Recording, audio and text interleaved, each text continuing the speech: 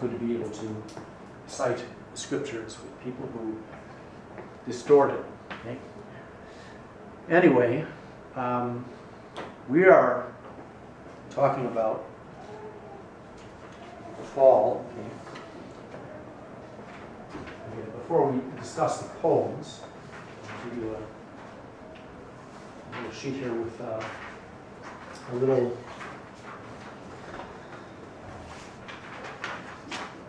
okay.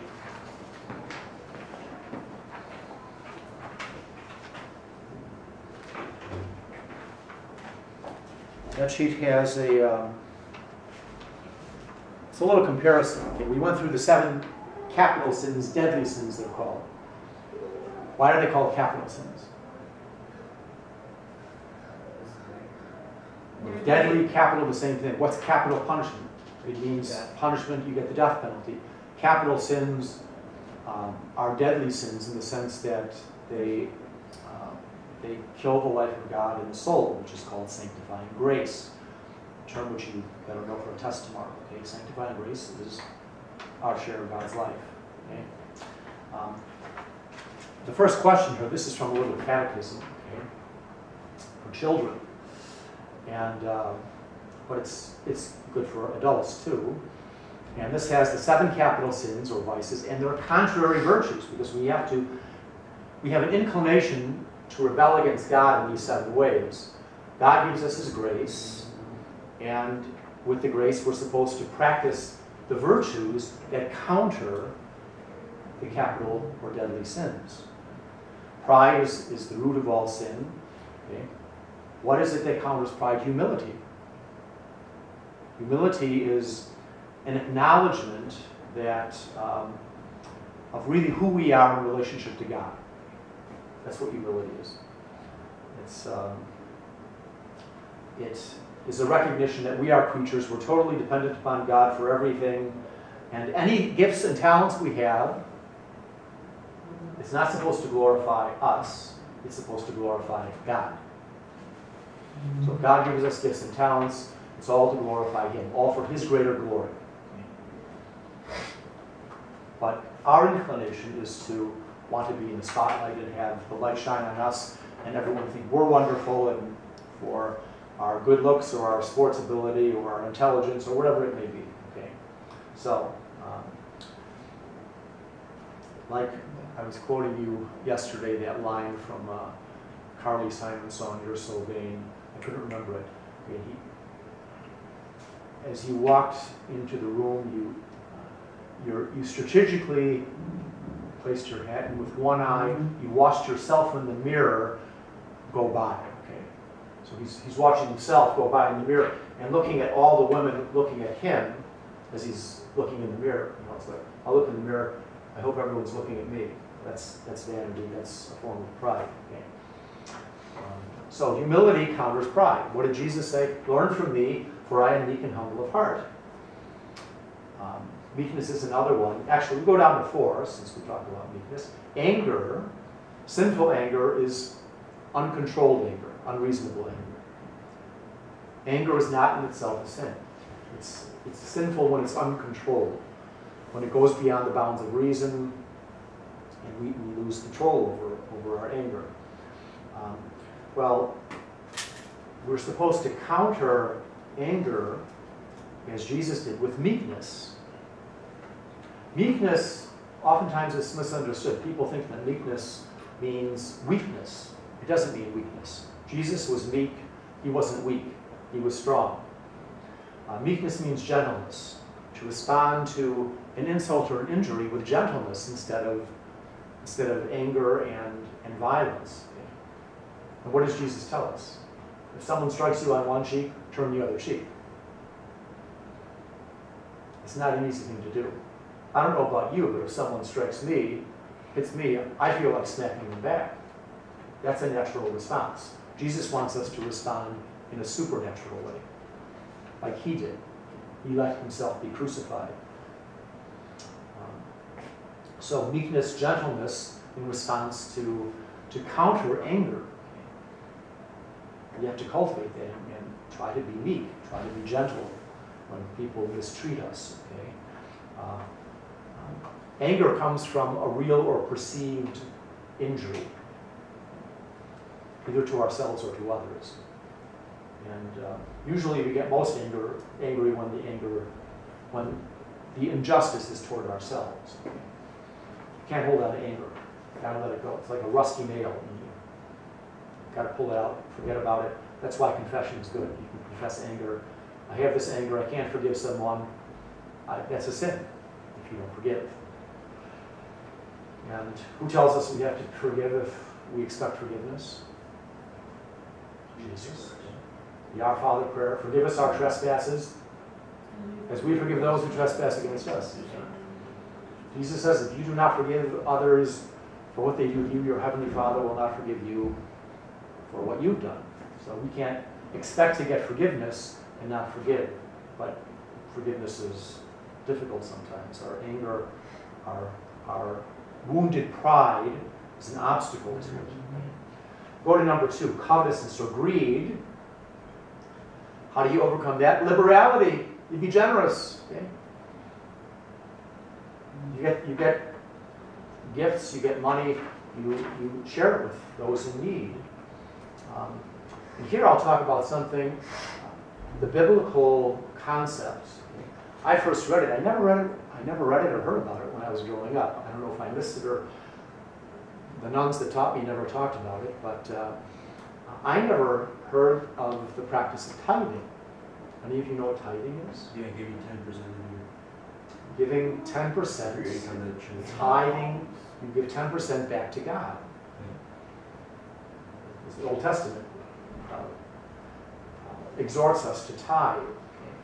You give 10% of what you earn back to God. You could give it to your own church. The Catholic practice is, or recommended is, give 5% to your parish or your church that you go to, and 5% to charity.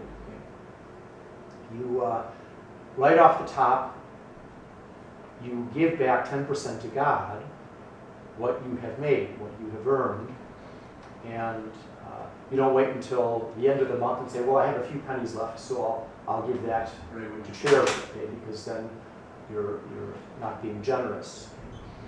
If we tithe, it helps us to be generous. When I started working, that's when I read it. I was reading the Bible and I thought, tithing, well, this is interesting, you know. I'd never heard of it before. So I started tithing. If you tithe, then you detach yourself from all this, from the money that you're making, in a sense. Okay? Because it's actually, everything belongs to God, right? Yeah. Everything we own, the shirt on our backs, any money we make, it's all God's. It's all God's gift. When we're tithing, we're giving back to God a percentage of what is God's already, and especially helping this generosity that we show will help the church, will help others, help the poor, those who are really in need. Okay. So we want to be liberal and generous with the goods we have, not hoard our money. Jesus tells some parables. For example, the rich man and Lazarus. Ever heard of that? Yeah. Okay. Why did the rich man end up in hell? Because he never, even though he wasn't really mean directly to Lazarus, he never never gave him anything. Never gave him anything. The dogs ate the food off the rich man's table that fell to the floor, but Lazarus is sitting out by the gate, starving. And so they both die. The rich man ends up in hell. And Jesus says, the separation of the sheep and the goats, depart from me into the everlasting flames. I was hungry, you didn't feed me. I was thirsty, you didn't give me drink. I was naked, you didn't clothe me. So on and so forth. Okay? Not because someone did something bad, but that we didn't do something good. And if we have money, we should be sharing with people, especially a lot of money. Oftentimes it's harder for the rich to give away their money, to be generous with it. Or they like to blow a horn. Oh, I gave so much money to a charity. Well, you do it silently. God sees what you do. Okay? So, liberality, generosity counters greed, covetousness. Okay? Now lust, we practice chastity. Chastity is using our sexual powers according to God's plan, depending upon our state in life. And there are 3 states in life. Have you heard this before? 3 states in life. Okay. You're in one state of life, I'm in another state of life, and your parents are in the 3rd state of life. Single, there's celibate or consecrated virginity if you're a nun, and then married. So, if you are like me, you forsake use of your sexual powers, which I had a right to use to get married and have children for the sake of the kingdom. If people are married, well then they use their sexual powers within marriage. That means you can't be having sex with someone not your spouse, because what is that called? Adultery, yeah. So, and thirdly, if you're single, we refrain from, out of respect for our bodies and the bodies of others, of using our sexual powers, our reproductive powers, until you're either in a priestly or consecrated state or married state. Okay? So, and purity, wanting to keep our eyes pure, not look on things, modesty, dressing modestly, talking modestly. I mean, all these things help to counter lust, okay? Which is the inclination to use our sexual powers not in keeping with God's plan, just for the pleasure or fun of it. Okay? So we go to gluttony, temperance, or moderation is the virtue we have to cultivate to temper our desire for food and drink. Okay? It's good. I always recommend every day refuse yourself something in food or drink. At least one thing. Drink, snack, something. Say no to something. Helps discipline our will. Make it a spiritual offering. Offer this up to you, Jesus. Okay, I won't have an extra, donut or a dessert tonight or whatever it may be. You say no to something. It helps strengthen our willpower. And actually, that's the idea of the abstaining from something. You abstain from something, or you can fast. I recommend to people that on Fridays you do a Lenten fast. A Lenten fast is having one full meal only. The 2 other smaller meals combined don't equal the main meal, and no eating between meals. I recommend to do it every Friday. Every Friday we're supposed to do some form of penance. Did you know that? Because it's the day Christ died. When I was growing up, when I was young, the form of penance that was required was abstaining from meat. We had to eat. That's why everyone ate fish. And but after the Second Vatican Council, the Church says you don't have to do that. That's not a requirement. But the teaching is still there that we're supposed to do some type of abstaining or fasting. And if you do a Lenten fast on Fridays, it's good. It helps to strengthen our willpower to say no to sin in other places, especially the sin of lust. If you can say no to what's lawful for us in food or drink, it helps to discipline our wills, which can be weak in regard to the inclination to lust. Okay? So that's gluttony and temperance. Then envy. For envious of people, well, we practice brotherly love. We don't want to be envious of others, what they have. We should rejoice in the gifts that others have. And love them. God gave you, gift of good looks or sporting ability or whatever it may be, intelligence, okay? Praise God. Okay? You're my brother or sister in Christ, I love you for that. Okay? And sloth, laziness, we overcome that by diligence. We be diligent. We can form ourselves in these virtues. A virtue is a good habit that you keep doing it over and over until it becomes second nature. So if someone's maybe more naturally slothful than others, you can just really try to practice, be diligent. Okay? I'm going to do my work on time and get things done and counter that inclination to sloth. Okay? So, anyway, the other things on here are not necessary for us now. But 325, that question, why are they called capital sins? Because they are the sources from which all other sins take their rise. Okay? They're like the doorways to other sins. Pride, covetousness, lust, anger, gluttony. Replace these G, you could renumber them. Okay? Pride, lust, anger, covetousness, envy, sloth, gluttony. Replace this G is an easy way to remember it. To know ourselves is very beneficial and helpful. Okay? Now, I gave out yesterday a poem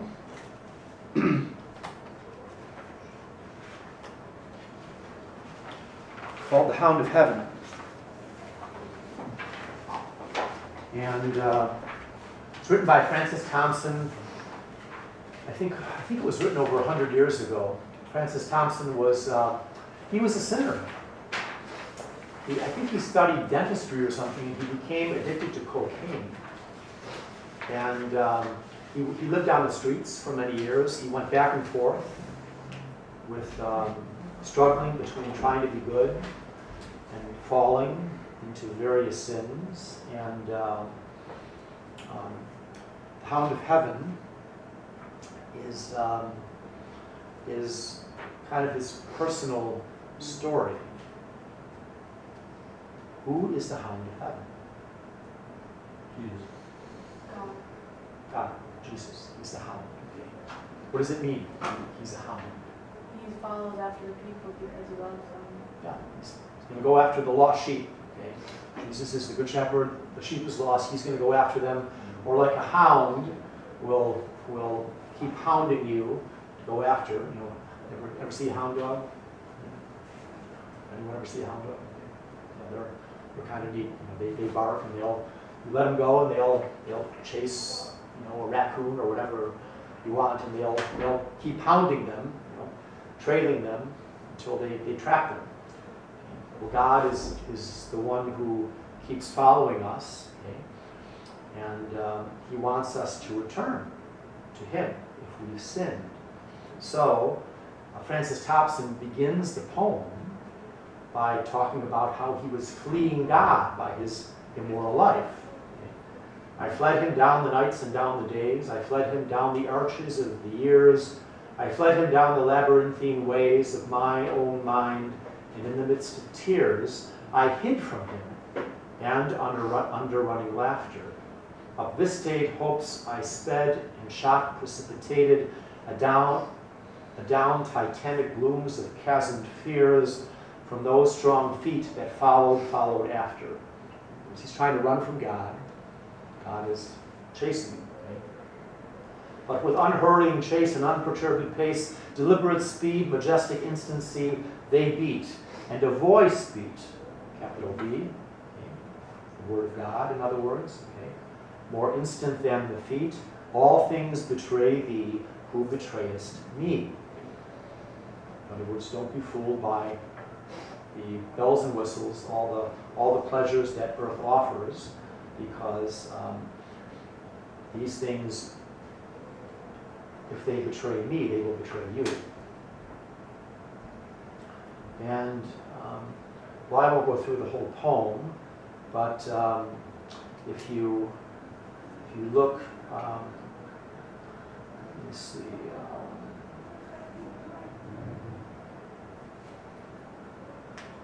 If you look at the left-hand column, 4 lines from the bottom, okay? Some people try to find pleasure and their ultimate meaning in nature. As if nature, the world, creation, is going to satisfy our longings. And he says here, nature, poor step dame, cannot slake my drouth. Let her, if she would owe me, drop yon blue bosom veil of sky and show me the breaths of her tenderness, Never did any milk of hers once bless my thirsty mouth. Nigh and nigh draws the chase with unperturbed pace, deliberate speed, majestic instancy, and past those noised feet a voice comes yet more fleet. Lo, naught contents thee who contentest not me. So our hearts have a capacity for the infinite, for God, and only God can fill it. The things of nature are never going to satisfy us. This is why do people, the rich and the famous, end up committing suicide? They have wealth, fame, popularity, and they're miserable because they think that their wealth and fame and popularity can satisfy them, and it can't. And that's what Francis Thompson is explaining here. Okay?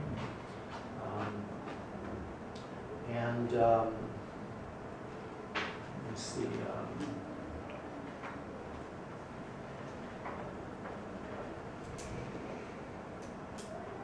If you look down in the middle column, he's talking about the second big stanza there. Naked, I wait thy love's uplifted stroke.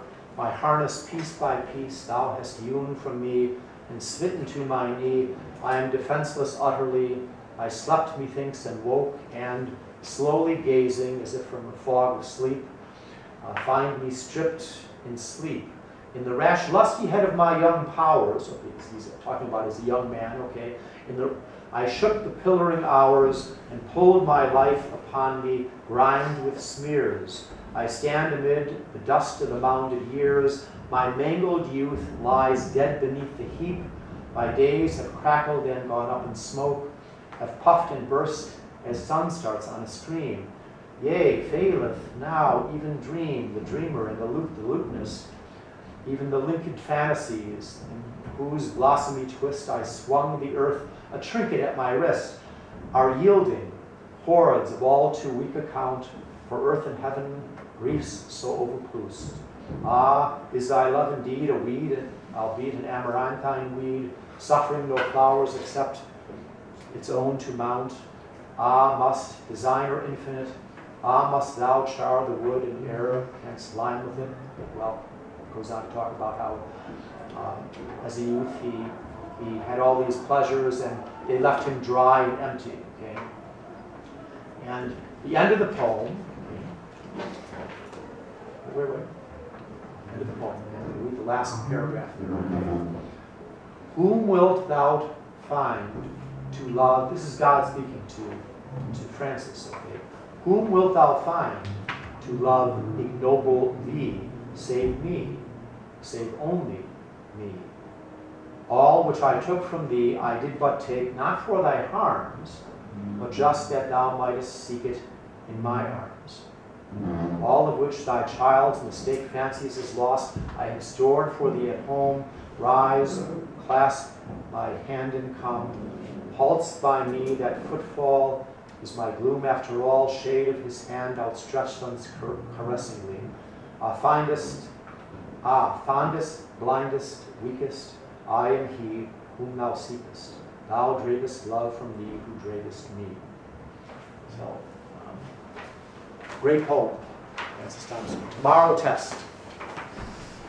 On the Trinity, okay, on angels, and on the human person, the fall as well, okay, and the effects of the fall.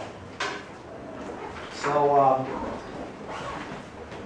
know the 7 deadly sins, be able to list them and enunciate.